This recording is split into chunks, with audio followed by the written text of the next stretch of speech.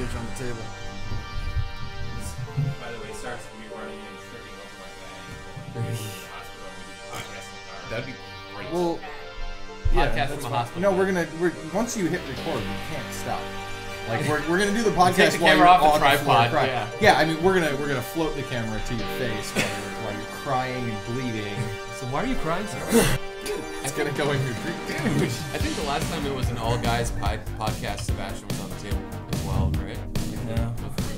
You gotta have some pussy on the table. Hey, Hey. There. All right. I guess I'll start. Hey everybody, welcome to the BRB podcast episode. Who the fuck knows? 10. I just named it on the file. Oh, is it 10? All right.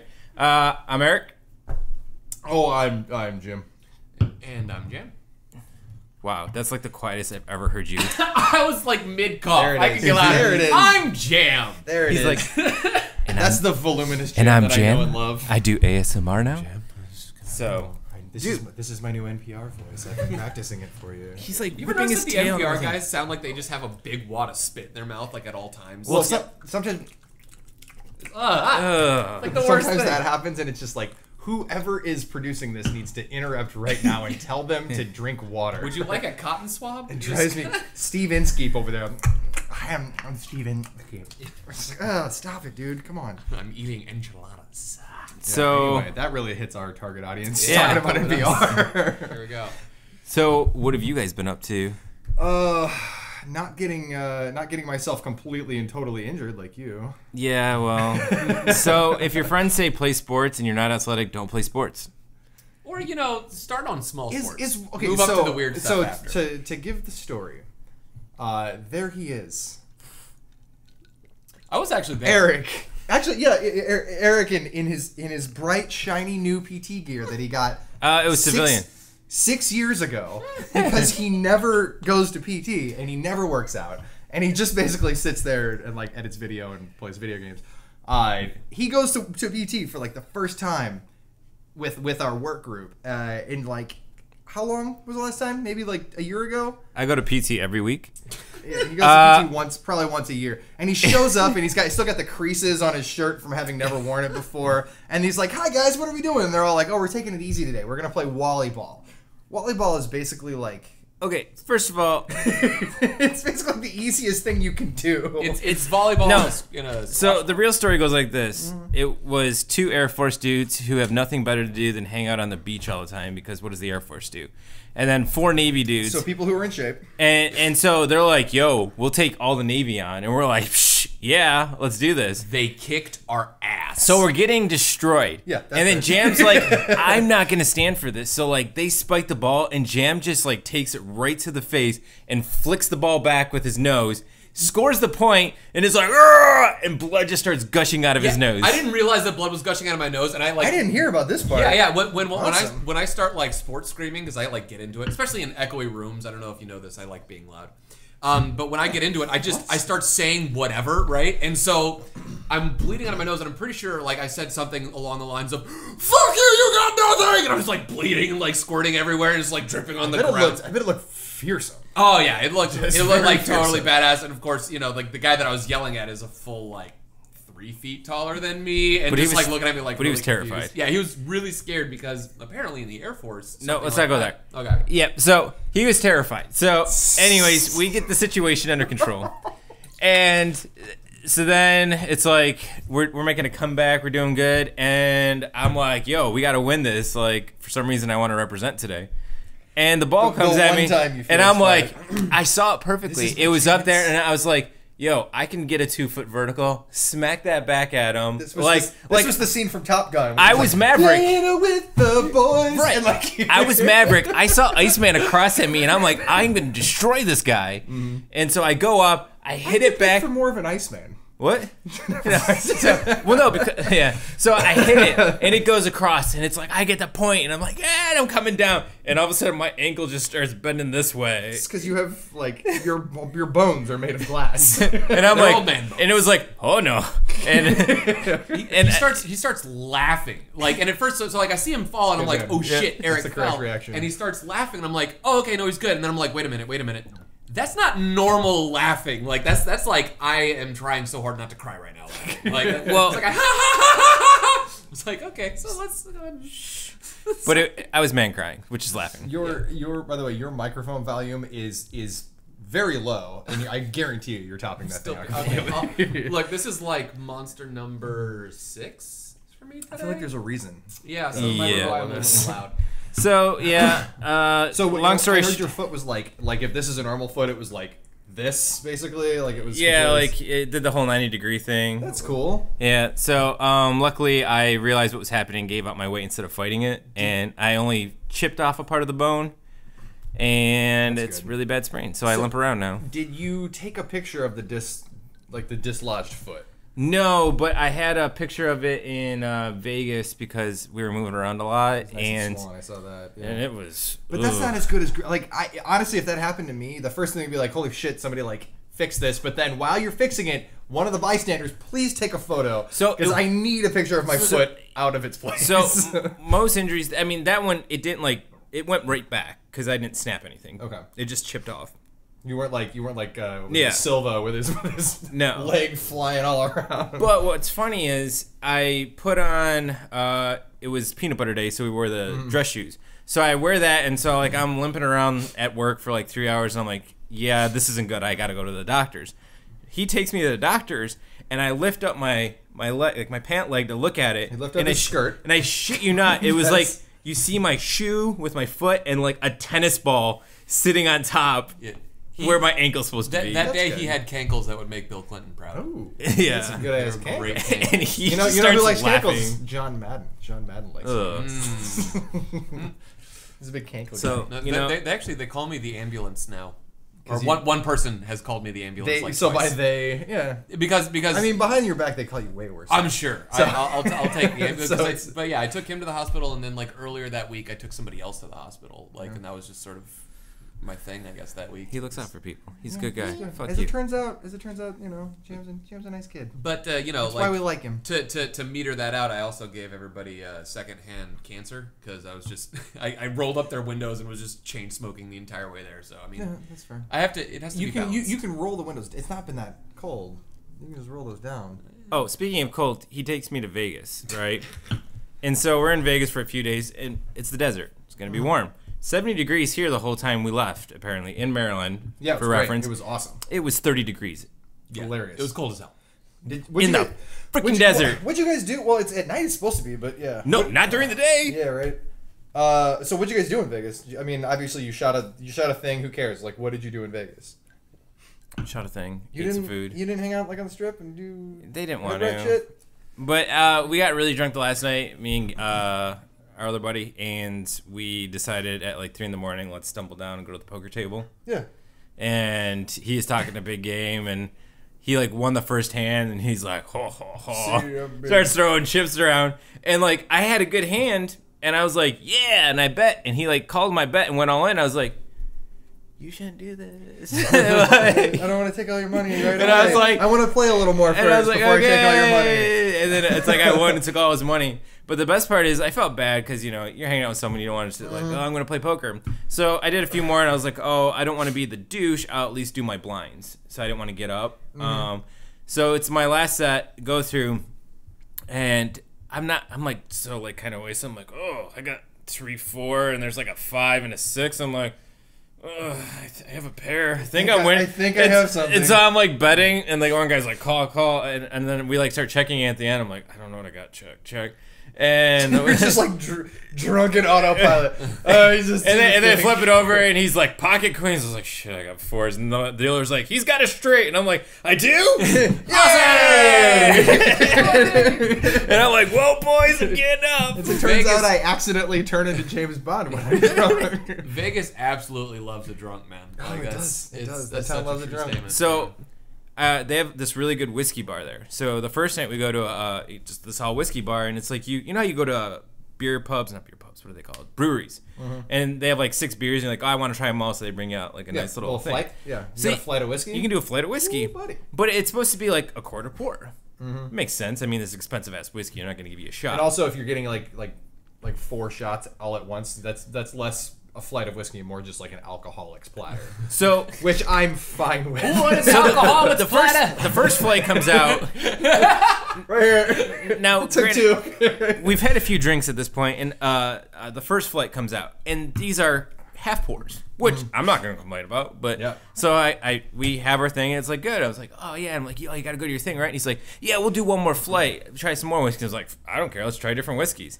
So the next flight comes out, and the lady's like, oh, I'm so sorry, I don't know what the bartender's doing. These aren't supposed to be this big, but here you go. And it was like 3 full shots of whiskey. Whoever said, I'm sorry, I gave you too much whiskey?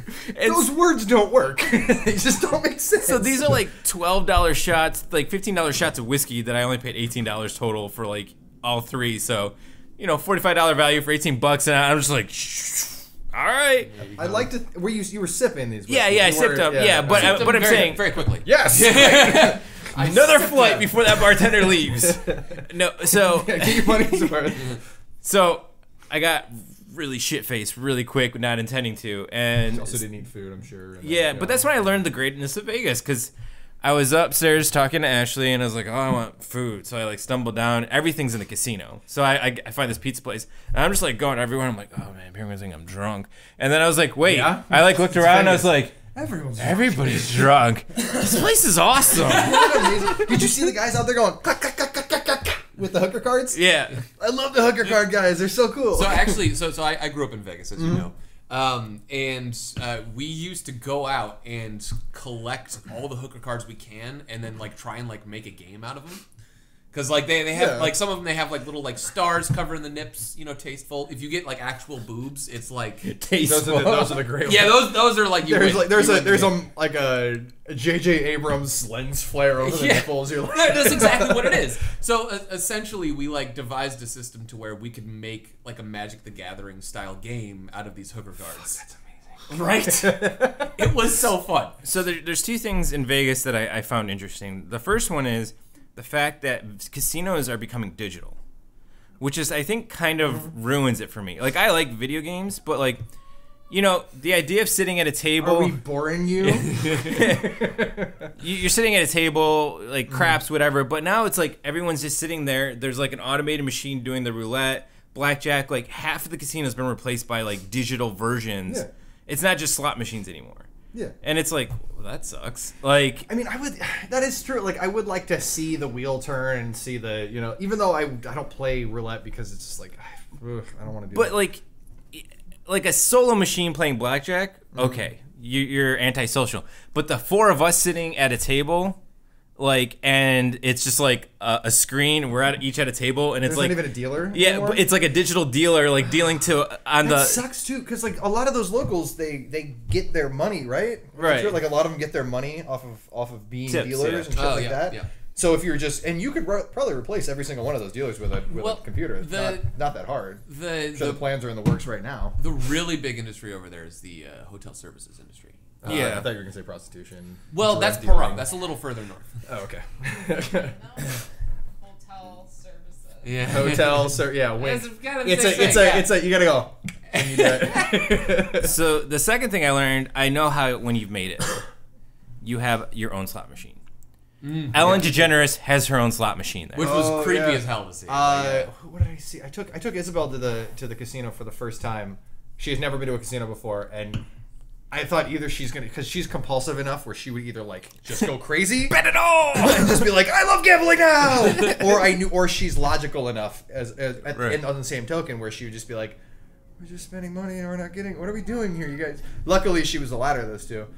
But yeah, you're right. Like there was a Big Bang Theory one. Yeah. And I was like, what? Yeah, that one was there. There's like Orange is the New Black. Why is there a big? They didn't have that one. Who else? There's a Guy Fieri one. Oh my word. Flavor Town.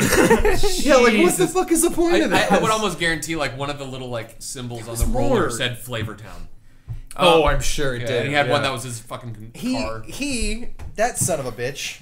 Guy Fieri. All right, let's talk about this now. Let's move on to Guy Fieri. He was on Hot Ones, and he says that he never said Flavor Town.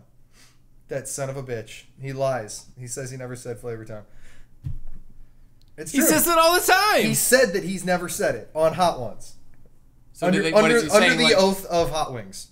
To Sean Evans. He says it all the time. So are they saying that they ran some kind of like deep fake like I have algorithm no on him to like idea. get him to say? I have no idea. He's like, I never said that. I don't know what you guys are talking about. Oh, Fuck you, Guy jeez. Fieri. I hate you more now. And then I missed out on winning $3,600. Okay. So I had this idea: if you're gonna go gamble, don't go bleed away your money. That's just not fun. So just pick your game, whatever it is. Go find the table where you can, cheap thrill, and just like throw $100 down. Like that's your. And if you win, you win. If you lose, go drink it away. Whatever. Cool. So I like told him like I want to go to the roulette table. I just want to go throw 100 down and win.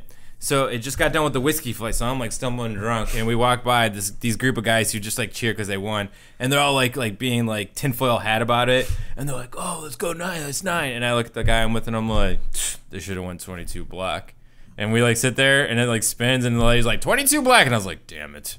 That's a 1 in I don't know how many chance for that. 1 to in actually 38 happen. technically, Yeah. but That's pretty crazy. and I was like. You know, I've gone to the casino so many times, and I don't go often.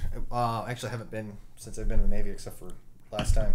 But like when I lived in St. Louis, I would go every now and then just to go, you know. And I usually just either sat and played blackjack or sat at the slot machines and just pissed away my money. And I actually like that better because I would always lose, no matter what. 100% of the time I would lose. So if you go and you just play roulette and just put it all on black, 50% chance of doubling your money. And then you can just go and drink for the rest of the night. Yeah. You know what I've almost never had a bad time doing? Is just going and drinking for the rest of the night. But okay, so It's like, why not just do that? But whatever odds you want to play, it's just what you said. Like we're either gonna win, and drinks are on you tonight, or you're gonna or lose. we're gonna lose, and we're just gonna go be like, we're I fucking just want to get the stupid. chore out of the way. Yeah. I'm kind of into that. But so many people just love the. So I told you I took Izzy to the casino for the first time. And on the way back, we were like, all right, we're gonna go and we're gonna lose $50 each. We ended up losing, I think, $50 total because we were like,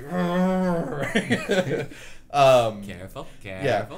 So on the way back, we were talking to the Uber driver, and he's like, yeah, you know, I don't really like gambling. Like people lose so much money, I see it all the time. Like we're like, wow, that's crazy. Like tell me what happens, you know? And he told us about, you know, one guy lost this, one guy lost that, and then he starts going, I mean, I could go every now and then.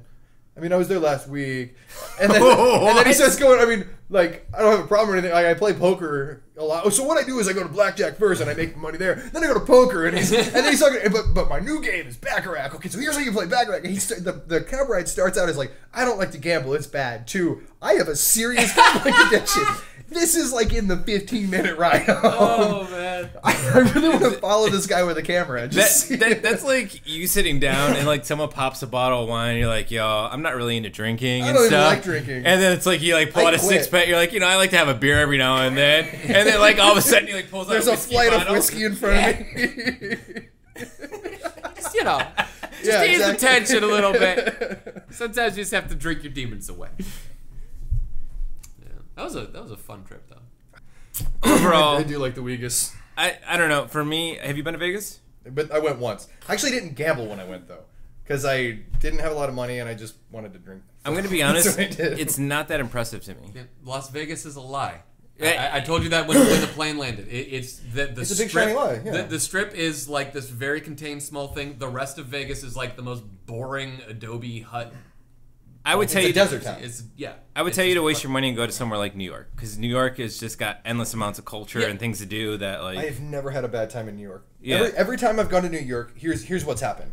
I've been walking down the street, talking to strangers, and I ended up in some random place watching the best music I've ever seen. I've been 3 times, and that's happened every single time. I I mean, New York is such like culture on top of culture on top of culture, just like everything stacked on itself. It's great. That like you could never find all the greatness in it, and it's just like you said, every time it's just a new pocket. Last time I was there, it was on New Year's Eve. It was Christmas Eve. We went to me and Isabel went to we're like, oh yeah, there's like an all night like all you can drink party. We went to that. We realized who goes to parties on Christmas Eves, but the Jews. So we hung out. We were like partying. We were partying with the Jews on Christmas Eve. It was awesome, having a great time. And then like Okay, when you refer to that because you're referring to a group. yeah, the Jewish people. Not like I said, I'm having a good time. Yeah, I know. Yeah, it was great. They were like up on the table, like doing the dance and everything, and like It was like club music. You're like dreidel, dreidel, dreidel. But they were doing it to like club music. It was so cool. We were like doing like it's so fun. But then like it went like it was like an all you can drink for the cover. But then it was like little tiny fine print like expires at 11:30. So we got our drinks in, and then we were like, all right, I'm not paying $17 for a rum and coke. That's stupid. Yeah. So we were like, all right, let's just go. We'll just find another bar. It's fine. So we're walking down the street, and there's this old dude in like a woolen trench coat kind of thing, you know, look real classy, and he's lugging a double bass behind him, right? And I was like, this guy looks cool. So I just started talking to him, like smoking a cigarette, talking to the guy, and he's like, yeah, you know, I used to be in the Air Force and whatever, yada yada. I was like, oh, cool, man, I'm in the Navy. I was like, where are you playing tonight? He's like, oh, there's this little place down the street. And he goes, you guys want to go? I'm like, yeah, I do. That sounds awesome. And he's like, all right, come with me. And he got us in. Cover for this place was like $20 a head. It was this real classy swing joint. And it was this whole big band setup. He was playing bass for him. Mm-hmm. He got us a table right by the goddamn stage. What? We were the most underdressed people there.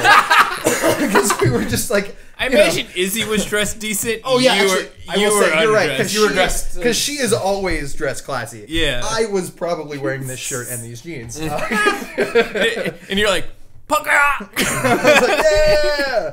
But I was having a blast. It was great. There was this lady sitting at the table, like, adjacent to us, just, like, giving me the stink eye the whole time for, like, you know, speaking in the manner that I do. You're like, who do you know? I know the bass player. Shut the fuck up, lady.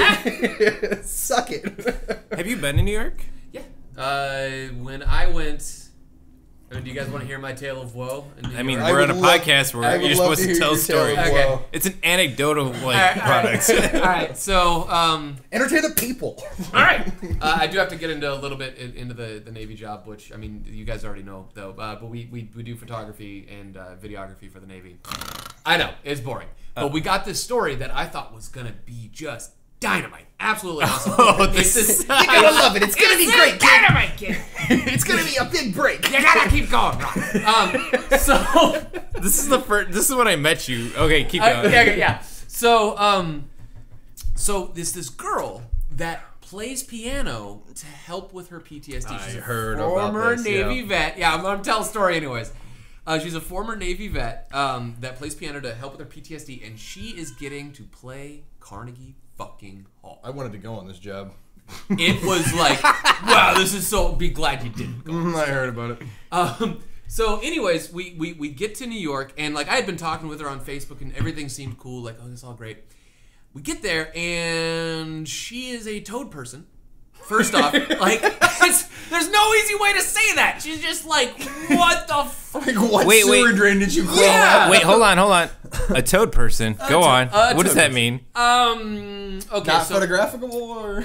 Yeah, okay, so, like, you know how sometimes if I'm, like, doing like this, like I got the thing? Yeah. Just imagine that all the time. Like, 24/7, it looks like her chin just touches her sternum. I hope like, she sees this and just... oh, God. Just letter bombs you. Oh, Just whatever. sends you a letter bomb. Whatever. So, and then thing two that I find out, and I mean, I'm not going to get too much into the politics of it, but her politics were wrong. I mean, if there was a politics, So she's loud about her politics. she's and, very loud about her politics, and she's very. Let's not talk about that. Yeah, further. we're not going to get any further in that, but let's just say that it was wrong, and New York was the exact wrong town to be loud about your wrong politics. Continue. Also, she can't hold a conversation to save her life. Can't be done. And the entire time she's like really like afraid of like how dirty things are, and she's like one of those people that like for whatever reason thinks she can get HIV by touching a doorknob. So she's You remember these generally people? ignorant and insufferable. Yeah, Got just real bad. Got it. Continue. And so anyways, we're like, okay, whatever, like we can fix all this in post and make her look great. We can fix this in We're gonna post. fix Nothing it a in little post. 3-point lighting won't fix. Yeah, it's gonna be okay. And so the big day comes, and we're like, "Are you excited? Let's do this thing." You know, like I got backstage access at Carnegie Hall, and you know, found out that she's playing in one of the annexes. But you know, that's okay. I'm alright with it. Still Carnegie Hall. Yeah, still Carnegie fucking Hall, right?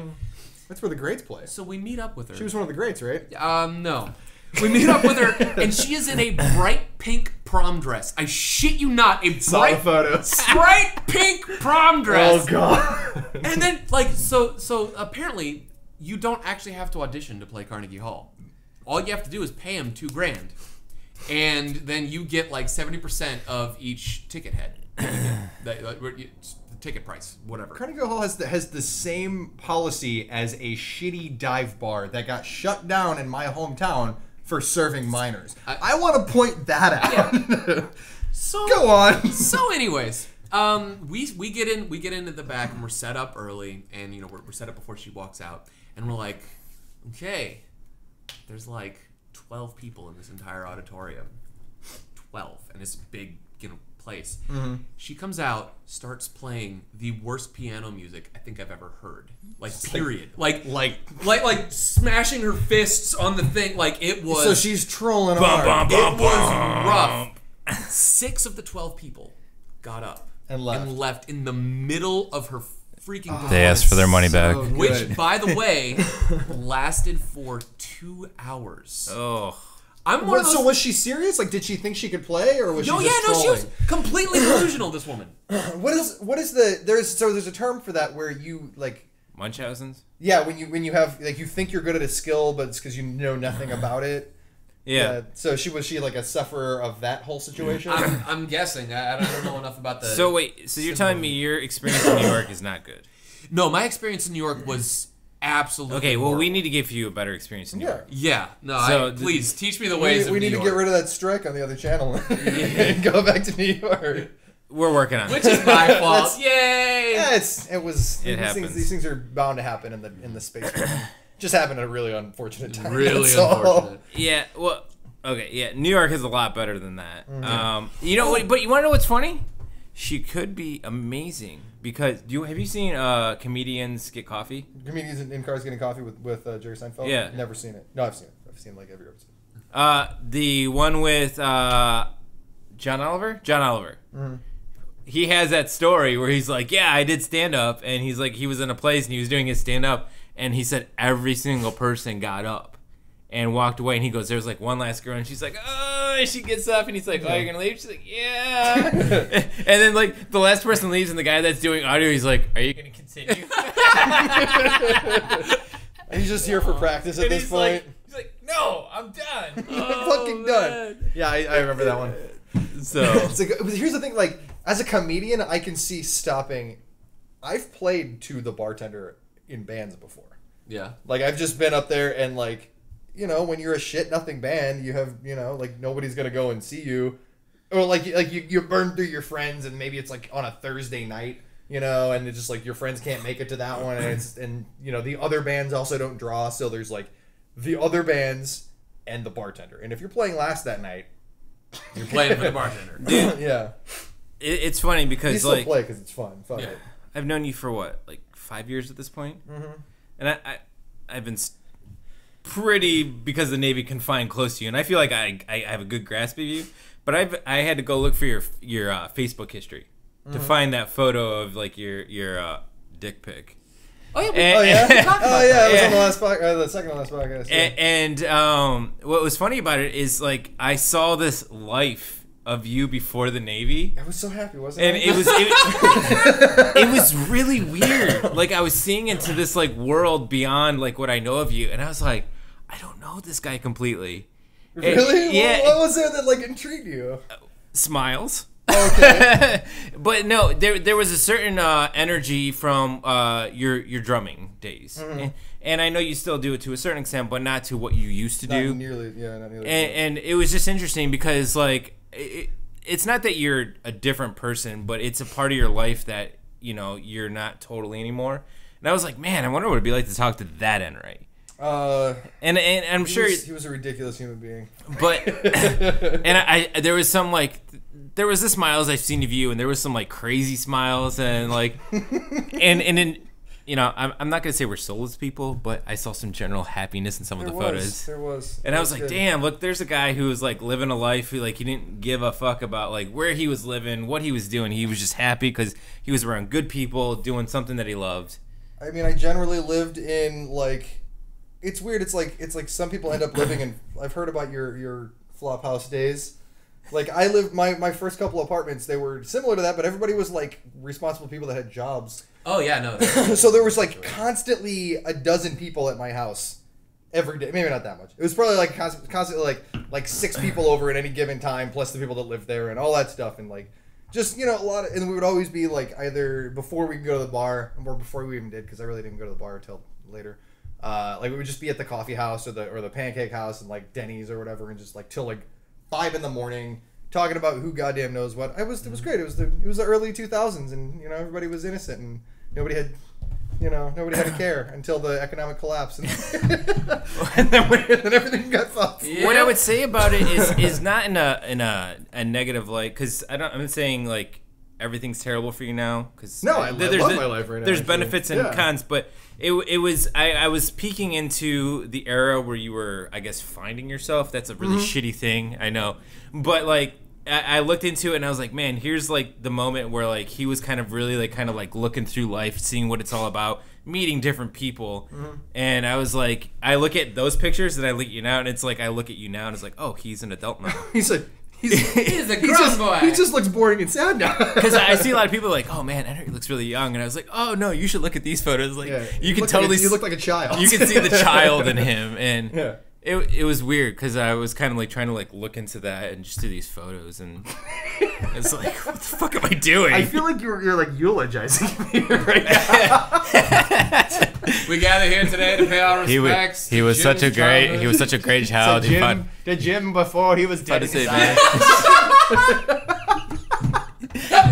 Back when he was dating before the divorce and the Navy. No man, I love it right now. I just enrolled in college again for the 5th time in my life. Congratulations. Not even joking on that.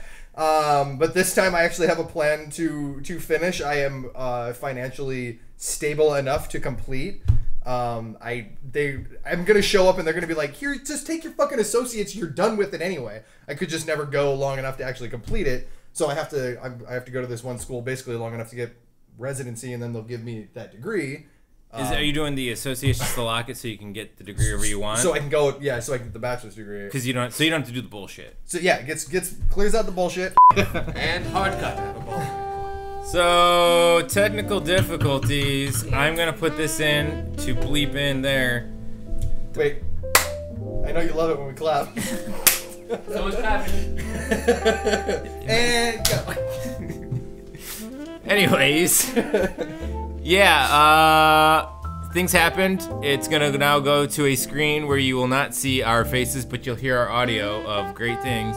When I get out, I'm gonna go to school and I'm gonna be an art major. I'm gonna be an art major, Mom. I ain't gonna make no goddamn money. And it's gonna be great. And not to backtrack too much, I think what I learned from hearing his stories and looking at your photos, it's really weird that like the different amount of lifetimes you can live in one lifetime. Oh, totally. Oh, yeah. And it's not even that like you've been in the Navy for 5 years. Yes. How long does this 5 years has it felt? Fucking forever. No, I will disagree with you because in the moments, and we'll both agree, in moments it feels like it was forever, but as we've gotten through some of the harder points, looking back, I was like, it's almost just a blip. I mean, it feels like both, but like at the same time, as long as I think the secret is as long as you continually give yourself new experiences and new things to do, then your life feels like it's full. I mean, I guess that's not a fucking profound thing to say, right? But like as long as you keep doing new things, like you feel like you're doing, I don't know, like your time is well spent. And it seems you disagree, but I think you'd agree with me. We are kind of getting past this point in our life, and the hardest part of it's already gone. Yeah. It's just finishing short duty so I can move on. We're finishing this marathon, and I can already feel like the farther I get away from it, it really is almost seeming like just a moment, a blip, and the farther I will at some point become like that seemed like a second of my life. But then again, do you like 2012 seems so long ago to me. It does, especially such a long time ago. Especially when I consider because I mean the whole like I've lived multiple lives thing didn't stop when I signed up. I mean, so yeah, so like who I was in 2012, vastly different human being from who I am now. But so I look at it a little differently. So me and him have a similar friend, Frost. I miss that fucking kid. And I feel like the amount of time I got to spend with him now is so short. in the grand scheme of what I'm doing. And maybe I will cross paths with him again, but if that's all I ever got, like that was such a minimal amount of time to like be around a cool person. And he had a lot of good perspectives, and I really enjoyed his company. And it's like, wow, it's like barely if it makes you feel any better, I just talked to him on the phone last weekend.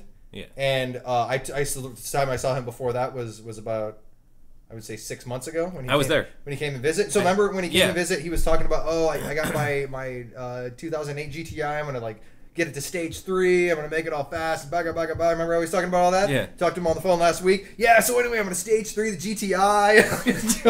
Same conversation. So Frost hasn't changed. He is a constant in your life. You'll call him 20 years from now. I'm gonna get the GTI to stage 3. It's gonna be so good. That's why I love that boy. I think everybody needs a person like that. He's just to anchor them. He is just like a Labrador Retriever of a human being. But just always happy and willing to hang out. But he's like a super intelligent. Oh yeah, also like a Labrador Retriever. There you go. Yeah. So speaking of that friend in your life, that special someone that is a constant and hasn't changed. My special friend actually did change. Thanks, buddy. Oh, sorry. It's not you. My special friend. That sounds like you guys like had a moment. By the way, quick aside. Every time we're in the car, this guy makes me start screaming like George Costanza. Like eventually, like he just keeps like farting. Feed me and feed me and feed me. I was at the pool. So, anyways. No, seriously, it's happened on every trip. So, anyways, this is so easy. Yeah. My one of my best friends in the whole world, this guy, I'll just say his first name. This guy named Max. He's a huge fat Samoan dude. He's got this great big bushy beard. He's getting married soon. Congratulations, by the way, because I know you're not going to see this, but I don't care. He is now making his own ammunition. It's a bit of a gun nut. Making his own ammunition. Yeah, guns are fun. Yeah, he is making. We're gonna wrap it up. Okay, do I have time for the? Okay, so anyways, he's making these things called varmint grenades. Look it up, kids. It vaporizes squirrels. I'm not kidding. They're gone. Varmint grenades. It's a special. Is this like, wait? Are you plugging his product? No, right now? I'm not plugging his product. He bought this separately. Did he pay you under the table for ad space? No, you but son of a bitch. you can only buy the bullet. If you want to vaporize the varmints in your yard, varmint grenades. Max, if you're paying for this shit, at least give us some varmint grenades. What the fuck? I want to play with them. But no, so like he's sitting there making bullets. And I was like, what are these? They're varmint grenades. What are those? And he shows me a video, and it's like literally just fucking like gophers just disappearing. That just sounds horrible. You can't even eat it at that point. They're gone. I guess if you wanted them gone. And so this podcast will be vaporizing varmints. Vaporizing varmints. Vaporizing varmints. Is it still got time? The screen's black, so I think the battery might have died. No, not the varmint grenade story. And now it's back. If you want to finish your varmint grenades. Technical difficulties. I feel like while the varmint grenades do travel at a very high rate of speed, the momentum on this story has slowed down just a bit.